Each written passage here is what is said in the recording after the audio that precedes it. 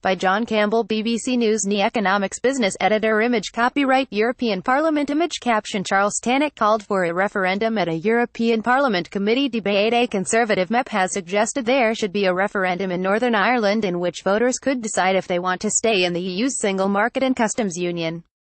Prime Minister Theresa May has said the whole of the UK will leave the single market and customs union after Brexit.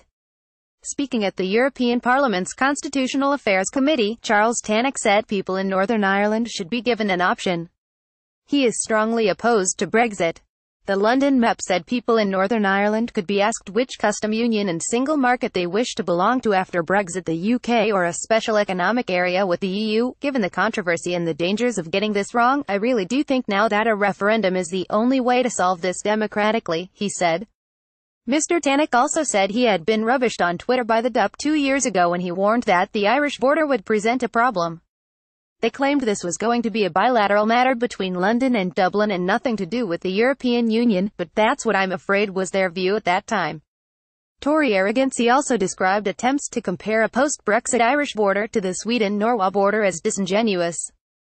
He said this was because Norway's participation in the European Economic Area means it retained 100% regulatory convergence with the EU single market. Earlier this year, Mr. Tannock told the Irish Times he had obtained an Irish passport and criticised what he said was his party's arrogance, hubris, petty nationalism and triumphalism. He was eligible for an Irish passport because his grandmother was born in Dublin.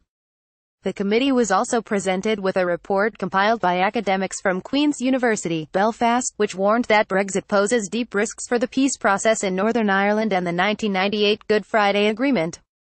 One of the report's authors, Dr. Katie Hayward, said Brexit potentially means wide-ranging divergence between the UK and Ireland in law, trade, security, rights, policies and politics, thus putting the agreement at risk of deep fissures.